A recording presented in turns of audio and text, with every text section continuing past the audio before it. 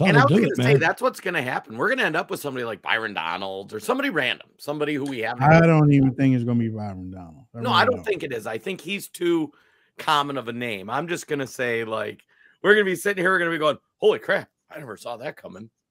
It could be Wayne Dupree. It could be Thor. It could be Thor.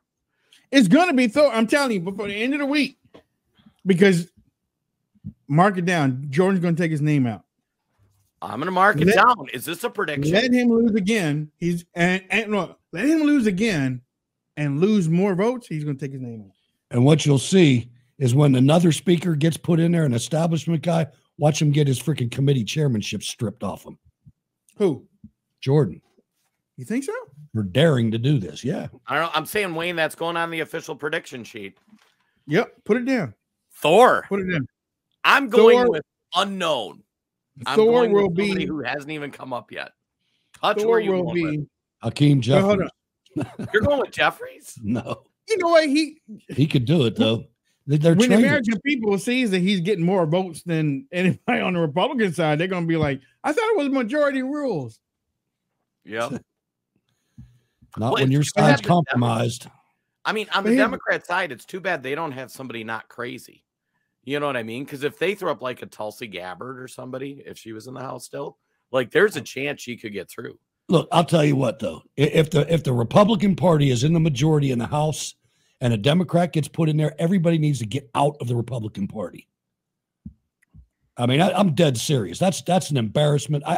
You can tell when you have division. This isn't even real division. This is a division of the people that are corrupted and the people that are less corrupted than them, because they're damn near all corrupt. When I was listening to that call-in line on C-SPAN this morning, there was a few Republican callers from Jordan's district that said he's been lying for years. I didn't know he was in Congress for 16 years. Did you know that? Yeah, he's been in there for a while. You ain't lying. I mean, think about it. When he was in there, when we used to, he was a baby. He was him and Gowdy and all them. They were babies, man. And if you remember, it was they were awesome. God darn, they were awesome. It was the young guns. It was Paul Ryan. It was Kevin McCarthy. It was Trey Gowdy. It was, and Jim Jordan kind of came in on that wave. He did. You're right. He did. But I mean, man, you could pack a lunch and listen to them just ask questions. It's like, man, you felt like that you were you feel like you could pass the bar after listening to them ask questions. Yeah. You know what I'm saying? Yeah. Especially and they Gowdy. Systematically have done nothing.